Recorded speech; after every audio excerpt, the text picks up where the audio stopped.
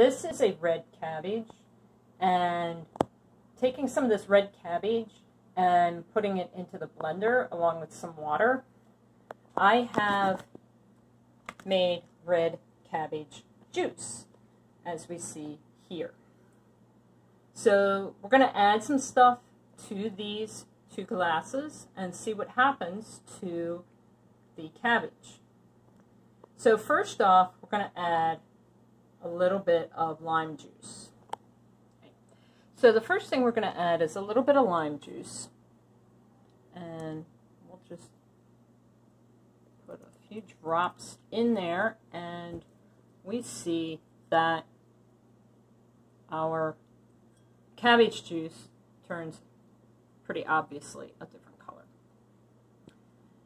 Now we're going to take some baking soda, and we're going to add that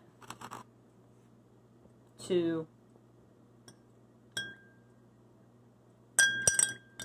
and we see now it has turned purple.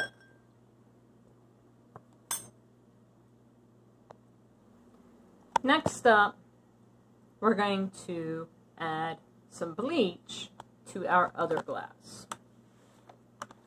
What do you think is going to happen? Just going to add a little bit here. Now, please notice I am not adding the bleach to the original glass that I used for the other 2. Please, please, please do not do this on your own without supervision.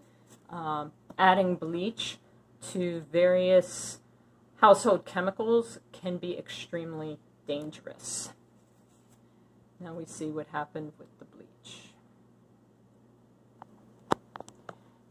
So we've added bleach and we got a yellow color.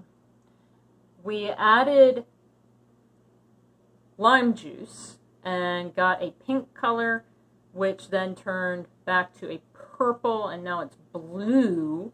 Once we added baking soda. Let's add to this one, let's add some vinegar and see what happens. So we have some just plain old distilled white vinegar here, and we are going to add that to our cabbage juice that now has vinegar.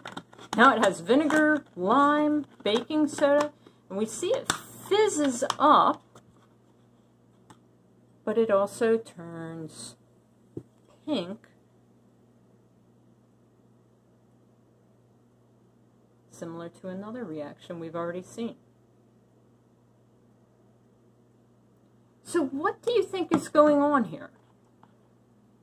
What color do you think the cabbage juice would turn with soda, or with milk, or with liquid soap?